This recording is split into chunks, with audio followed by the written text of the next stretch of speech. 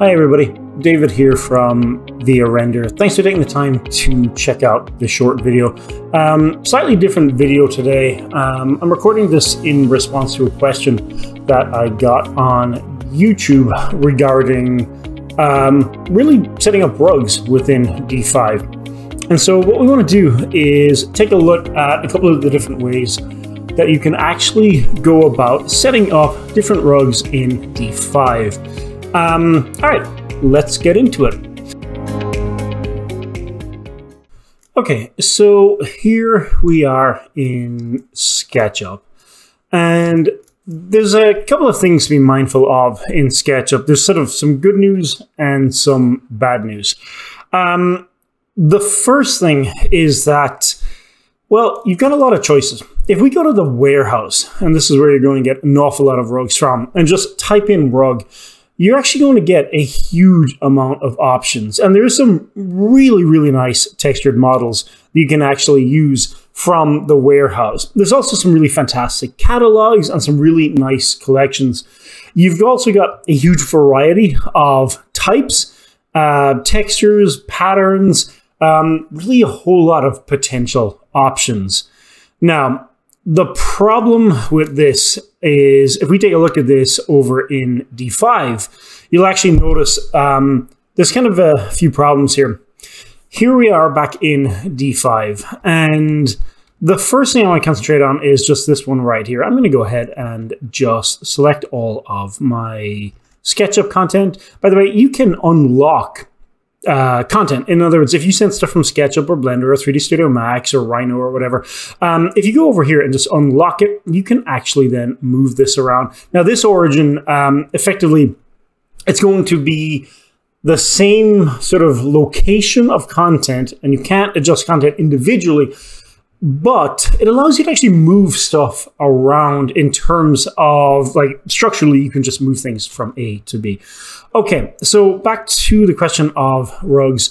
You can kind of see here that the rug that we just brought over, it's pretty, I mean, okay, it's not great. It does respond to light because by default, if we go ahead and select it, D5 does, I think, generate normal maps by default based on the color map, which is this little guy right here. And so, yeah, it's going to look like a material with a normal map, and that's sort of it. You can, of course, go back to SketchUp and make changes to this. You could go ahead and apply different textures. Really, though, these are flat, diffuse textures. That's kind of it. That's sort of as much as you can do with it right there. Now, there are, we should say, well, there is one other thing you can potentially do. If we go back to the warehouse and we get a little bit more selective about the content that we're actually searching for, so if we go ahead and like crank up the poly count, a lot of the default rugs are pretty low. They're almost as low in polygons as you could potentially get. But if you actually go ahead and crank this up, yeah, you can get some really, really nice stuff. Actually, this stuff from Wayfair.com, a little plug for Wayfair there, is really, really good. Now, there is sort of there is a bit of a problem with this too. If we click on it, the poly count is just, it's effectively like this exponentially higher polygon count just to get more detail in there. But you can see this model from back here, like, it looks okay. If we go to D5 and actually take a look at it, like, that does actually look better. And it looks better for a simple reason.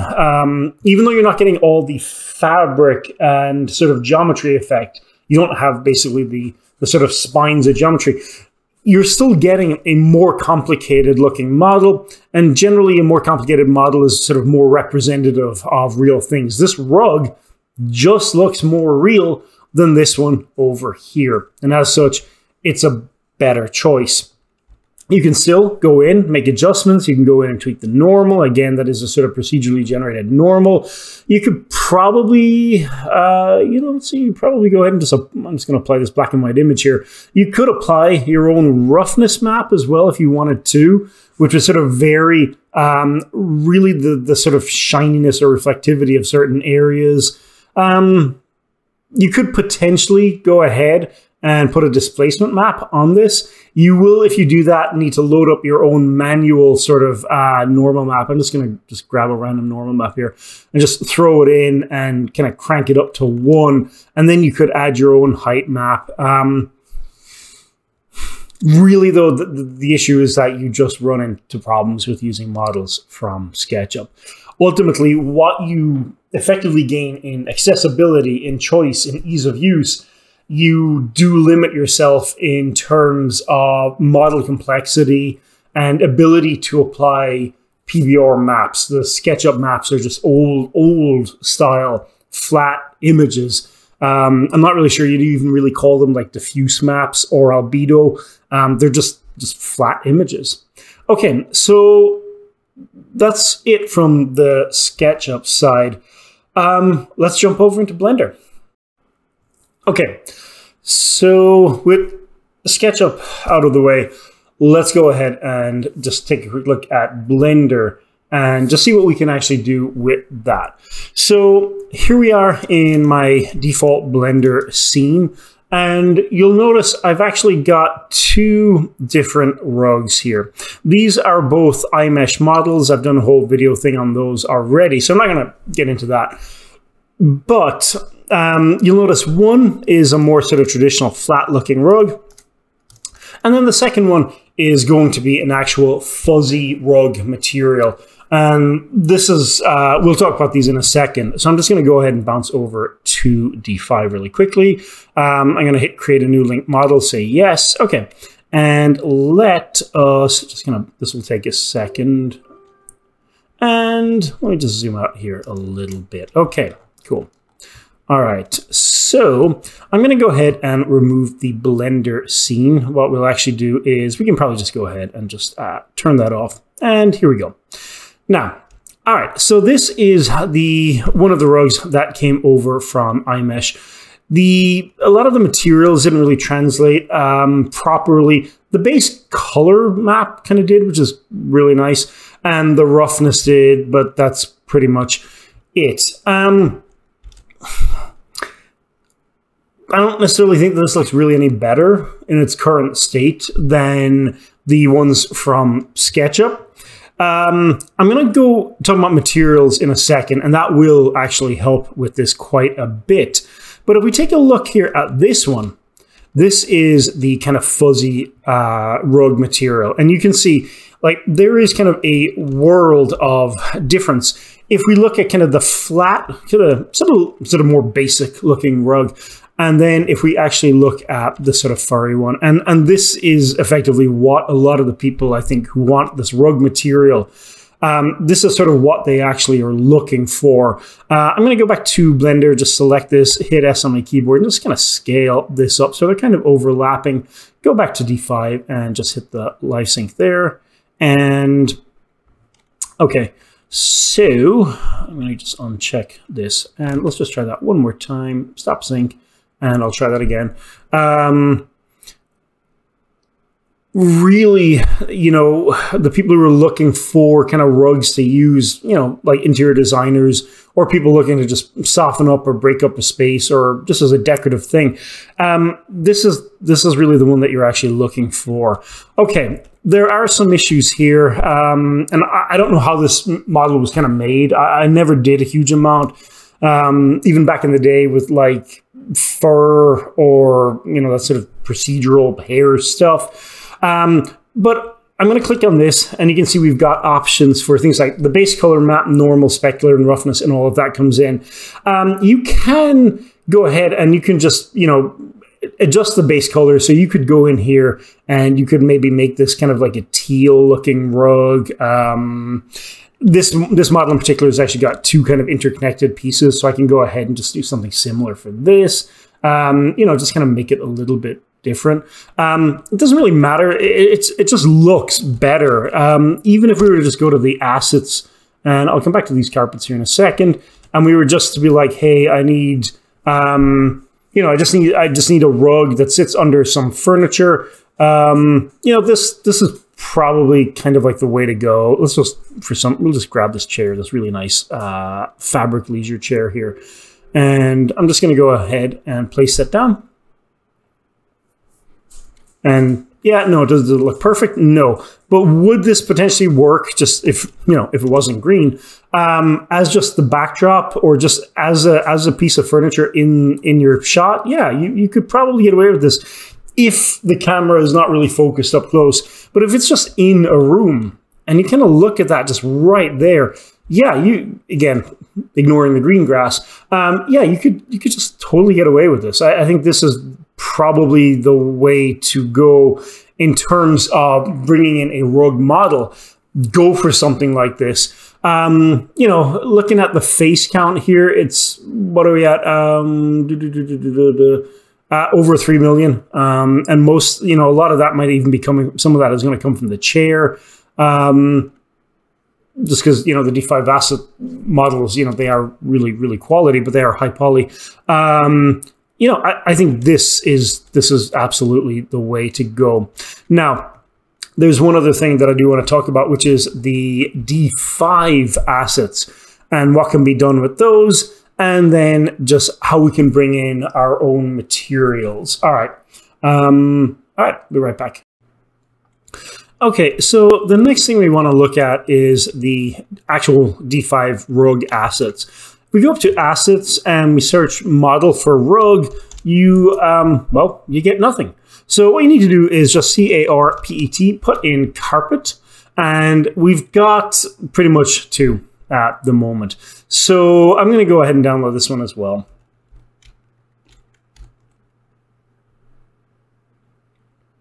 And there we go. And just go ahead and place this in our shot.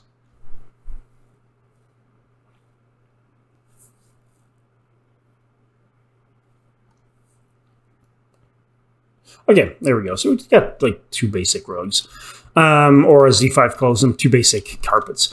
Okay, so there's a couple of things that we can actually do here. The first is obviously, you know, simply we can scale it up and down. You can also go into the size tab here, turn off the sort of uniform scaling, and you can kind of tweak this if you wanted it to be more square. You could absolutely do that. Obviously, you're not going to be able to convert this into a circle. So the idea of like these sort of spherical rugs, not really something we can do. Again, just bring in one from SketchUp maybe, or grab one from, you know, the Blender Market, or, you know, whatever your 3D program is. Now, you may also be wondering, you know, I kind of like this rug-ish, but I want to make changes to it. And can I do something else with this? Well, I'm going to go ahead and just click on this rug material here. And you'll notice we are actually in the material template cloth. This is, I think they added this in, I'm going to say maybe version 2, maybe 2.2.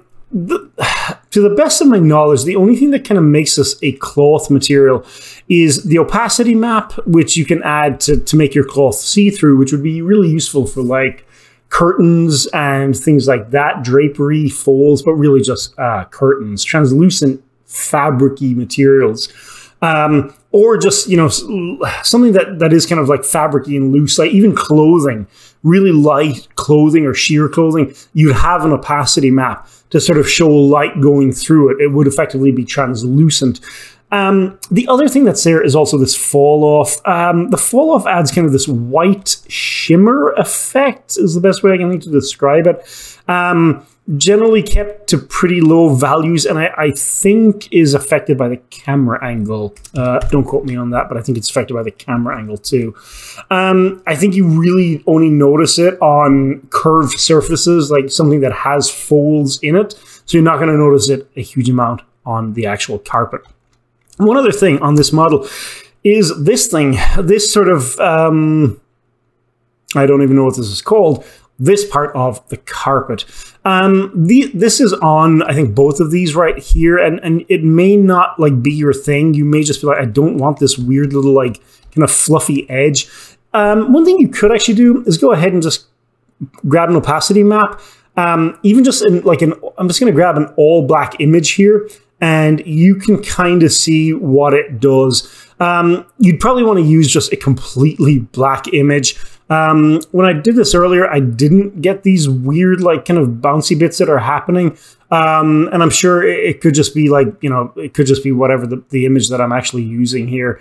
You can kind of see it's trying to read it a little bit. If you just put in like completely black square JPEG, you should have really no problem just getting rid of that stuff at all. I don't know if this will show up in the render, but in the test I did earlier, you just put a black square right here, and that should be absolutely fine. It should completely get rid of that. Okay, this brings us then to if you do want to go ahead and set up some materials. You go back to Blender. I'm going to move this guy out of the way, just hit refresh, and go back to D5. This might take a split second. Okay, so I want to talk about how to go about just setting up your materials for effectively a cloth-esque material. Again, you're not going to have all of the sort of weave and sort of that you know, fuzzy geometry effect without actually having that geometry there. But if we just want to set up a basic cloth texture, I'll run through that, and then I want to just talk about you know, basically what you can do if you don't have maybe a material that you can just pull on, and maybe you've just got maybe just a basic texture map. All right, so let's go ahead and see what we can do here. I'm going to go ahead and just click on this, and I'm going to go base color map, and I've pulled up one from the Megascans library. Go ahead and just place in my base color map, and the base color is set to white, and the base color is, that's fine, that's all good. Might go ahead and make it a little bit more there. All right, looks fine. We're going to go ahead and just move on from base color to normal. Go ahead and just throw in the normal map there. I'm going to crank that up as high as possible. I am going to go ahead and make sure that this is set to linear. And after that, that should all be fine. We're going to just go to ignore the specular roughness. I'm going to plug the roughness in, which will be this one right here. And then what I'm actually going to do is just completely ignore the fact that this is a cloth material. And I'm just going to change this to displacement. Okay, main thing is that we have a normal map plugged into the normal map slot. Otherwise, your height map isn't going to work. And I'm going to go ahead and just plug in, we should have, okay, if we don't have a height map, what we can actually kind of do is, let's just temporarily just shove the AO in there. Just, there we go. Just for that distortion effect. And that, okay, it doesn't look great, but like it'll do. You can kind of see if light kind of, you know, hits it from different angles, it does actually kind of, it'll work. You can see the stippling there. Just enough to effectively break up the surface. It doesn't have to be perfect. And then we want to make sure the normal is cranked to full and that the height is also cranked to full as well. You're getting some bending around the edges, but you know, if you had like a base color map that had a specific texture, let's go ahead and just maybe load up one. I'm going to go to my desktop. I'm going to just apply this rug texture here. You can kind of see it is kind of a little bit messy, not really perfect. That's due to the height, basically. So if we just put this down just ever so slightly, so you're getting distortion on the outer edge, but not massively on the inside. And then we can go ahead and just crank up the roughness a little bit. And that should, all in all, give you a nice enough result. So if we go ahead and just pan our camera. Yeah, I mean, I think that will work for the most part. Is it perfect? No, but when you have the light kind of coming down from there, you do sort of get, it is faux, like fake displacement at the moment, but it should work. Okay, all right. I'm going to go ahead and just load up our unhide. This is the D5 rug, and I'm actually, let me just go ahead and work on this one over here.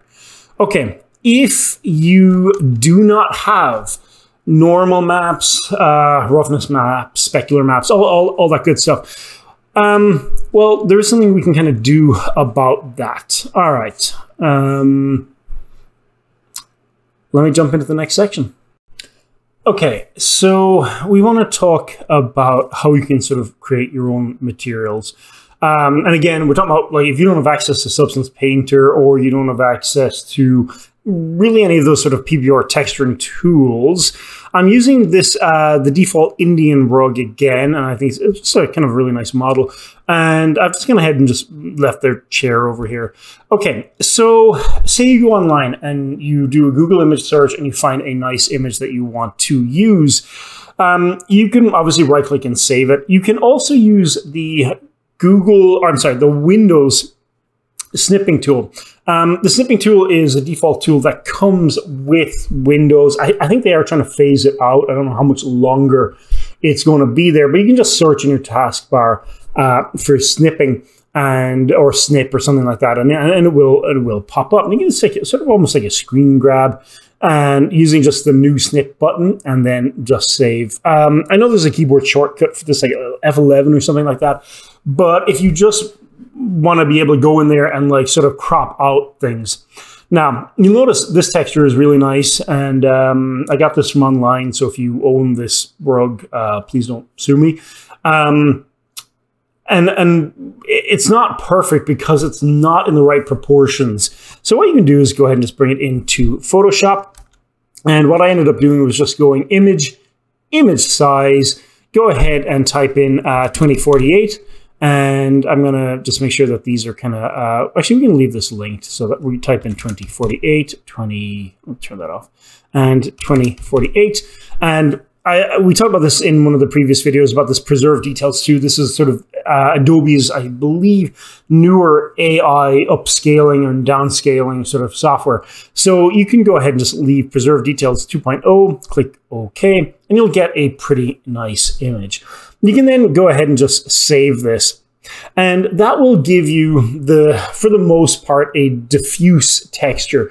You do want to make sure that there are no shadows or weird highlights. It is just an albedo. Now, this one, I think you can kind of see there is that texture kind of grain going on in there. So, you know, technically this is more of a diffuse map than a full albedo. You could go in and, you know, do a levels adjustment and all that kind of stuff to clean it up, but whatever. Once you're done, go ahead and save it. And then the next thing you will need to do is a Google image search, or I'm sorry, just a Google search for this software here, Materialize, from boundingboxsoftware.com. So this is a way to create texture maps from image maps. So go ahead and download it. I think it's perfectly safe. I've downloaded this probably on, like, at this point, 4 different PCs, and I've never run into any issue. I think it's quite legit. If you prefer, there's the github.com. You can go there. I don't know how to use that. So just go ahead and download it. Okay, and what will happen is you can go materialize.exe,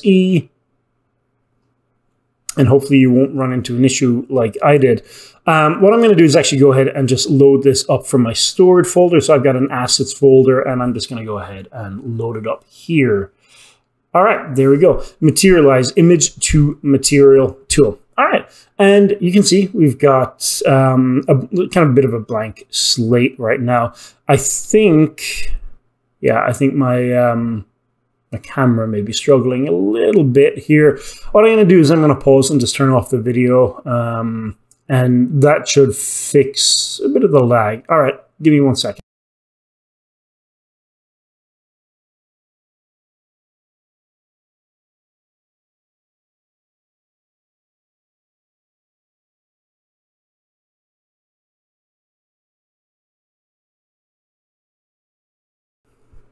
Okay, so here we are in Materialize, and yeah, there we go. We've got a little bit of a smoother operation.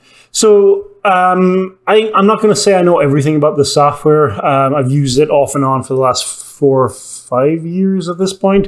But what we're going to do is we're going to go to the diffuse map up here, and I'm going to go ahead and just click on this little O. And I'm going to go to my desktop really quickly, and where I've got, can I get this rug texture? And I'm just going to select that. And there we go. It's coming in on the square. And again, this should be the one that we saved as 2048 by 2048. And you can see I do have a bit of a seam around the edges. I can go to there's an option to change this somewhere, to change this from basically this cube to an actual plane or something similar to that, but it's okay. We'll just leave it as is for now. Okay, I can't generate the rest of these maps just yet, but if I go over here to the left where it says height map, you can see now I have the option to create one from the diffuse map. So I'm going to go ahead and click create. And you can see we get this really nice little preview that will show you kind of sort of like what your height map is going to look like. And remember, height and displacement are effectively the same thing. You can adjust that with the height reveal slider. And let's go ahead and leave it at maybe 2/3. And then you can go in and adjust some of really just the details. Try and kind of maybe crank up some of the fine details, which will hopefully help with the displacement effect. And again, you know, this is not real sort of displacement per se. We're just sort of faking it with this height map. Okay, so I think that looks pretty good. I haven't gone through all of these settings. I haven't spent a huge amount of time working with all these settings, but that should be good. I'm going to go ahead and click set as height map.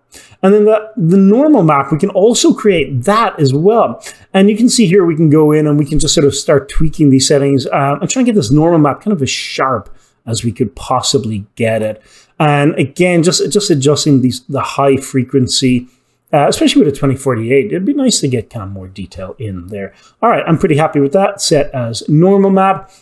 Metallic map, I'm just going to create it. I mean, you know, really this whole thing should just be, I mean, it's non-metallic, so I think it should just be all black if I'm not mistaken. Go ahead and hit set as metallic. I'd probably actually just change this out, doesn't really matter. And then after that, just an AO, the ambient inclusion map, if we want that as well. And again, you can go in and just kind of tweak these settings to your heart's content and just try and find something that you kind of like quite a bit. Let's put the AO map there, set as AO map. Okay, and once you're kind of done with that, I'm going to flip the normal, which will affect the Y on the normal map here. That's pretty much it. Just go ahead and save project, and we'll see how that looks in D5. All right, everyone, almost done. We are back in D5. We've exported our maps from Materialize, and again, we're using the default, this is the Indian rug from D5. I'm going to go ahead and hit I on the keyboard, use the eyedropper. And let's go, I'm going to go ahead and just change this to displacement. And let's put the stretch down to, let's put that down to, let's just see, we'll probably have to kind of tweak this quite a bit here. Just trying to get the stretch to work where, yeah, I can kind of live with, let's put it at about 2 and we'll just see, 2 or 3, and we'll just see how that works. Okay, I'm going to go ahead and change the base color. I'm going to go to my desktop, and you can see I've got my rug texture. I'm going to load up my normal, and I'm not paying a huge amount of attention to this. I'm literally just like crashing these in here. Let's do the height and metallic. I don't even actually have metallic. I'll get a metallic from one of the other things and just place it in. Technically speaking, objects are either metallic or they're not, so we can probably get away with just leaving that off. And again, the AO, I'm just going to shove that there. And then the height, I'm going to just put that there. Okay, all right. So with the normal intact, I'm going to go ahead and just adjust the height settings a little bit. Now, obviously, the map that I created was like super sort of janky and not accurate. So I'm not going to crank the height all the way up. I'm just going to try and put this on a little bit, just so you're getting a little bit of that displacement effect. Now, it is quite specular. I think with this, I'm going to just turn down the specular to like super low. But, you know, not too bad, actually. Set the color to sRGB. Set the normal, I think, yeah, it should be on linear. Everything else is fine. Roughness, I think, should be on linear. And AO is also, should be set to sRGB. And then the height, I think linear as well. Okay. Yeah, I think that looks all in all not bad. I mean, if we look down at this, I mean, it is a rug material. You could definitely go in here and maybe adjust the stretch value. I probably maybe have maybe too high. Let's put it 0.5 and just see, okay, probably 1. All right, and just, you know, keep tweaking these values. If there's a bit of tiling in a rug, I don't think it matters a huge amount. You know, you could get very finicky about this, but, you know, for what we're doing, which is sort of very quickly sort of just grabbing images online and putting them onto the rug, I think this looks pretty good. No, you don't get the sheen effect that comes with cloth, but I think all in all, for our purposes, that's good enough. At the end of the day, if we still had our preference, the rug that we had earlier, which is going to be this one here, this is still, I think, the way to go. Go ahead and, you know, you're not going to get all of the color variations. I don't think that's really possible here, but I do think this is still the better looking surface, as long as you're okay with a limited color palette. But if you've got to make your own, I think this is the workflow to follow. Okay, that went on a lot longer than I intended. Thank you so much for watching, and I'll see you all in the next video. All right, bye.